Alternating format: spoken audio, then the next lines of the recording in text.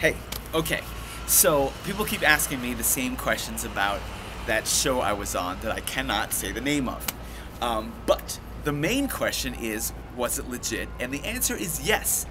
There was no actor call for it. My wife and I are both actors, but they happened to call the trapeze school that my wife was managing, and they were looking for couples who argue about trapeze, I guess for the visuals or something.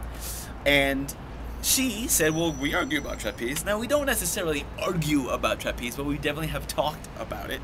And we're both a little dramatic, let's say. Maybe one of us more than the other, right? So we get on TV and we get on the phone with the producers and we're talking about trapeze and arguing a little here and there. And they're like, hey, that's great. Hey, what else do you argue about? What else you guys argue about? Looking for juicy stuff, right? So we talk about this and that. We hit on the thing about Miami fashions, about my love for the Miami fashions, which means I like to see cleavage and I like to see leg and butt cheek. I like it. Let's just say the shorts are shorter in Miami, and there seems to be always a reason to wear a bikini. So, and I'm all for that. All right. So we go on that. We start talking about that, and they're like, oh, that's good. So we do it for these producers, then we do it for those producers, and they're like, okay, great, yeah, we're gonna do that. So they send some people out to shoot us.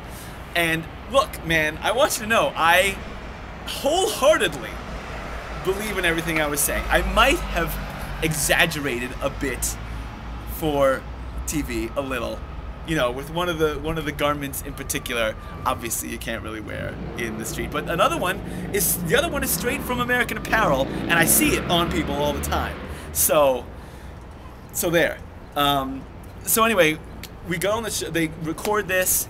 And I'm like, I know they're gonna pick the stuff that makes us look silly. And my wife's like, oh, I'm really worried that they're gonna make me look like a frump. And me, I'm like, don't worry, what's gonna happen? What could possibly happen that's gonna embarrass either one of us, right? So then we're waiting while they're shooting. They're shooting the live part, and we're waiting there.